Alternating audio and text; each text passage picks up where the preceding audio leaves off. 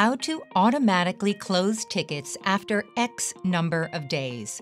Freshdesk provides you with an option to automatically make changes to tickets based on the time since when they were created or been in a particular status. In this video, you'll learn how to automatically close tickets that were open for more than 5 days since creation. Navigate to the Admin tab. Go to Workflows. Click on Automations, then Tickets, and then Time Triggers. Click on New Rule and give it a name. Now let's work on the rule. Let's assume this condition.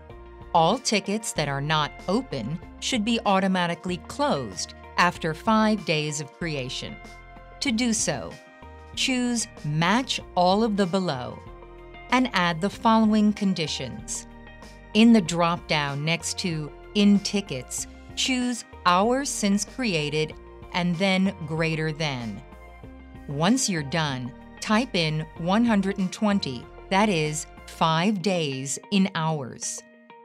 Click on Add New Condition and choose Hours Since Created and Lesser Than from the drop-down. Type in 121. To choose the type of tickets, add another condition and choose If Status is Open. Next, under the Perform These Actions section, choose Set Status as Closed. Preview the rule and click on Save and Enable.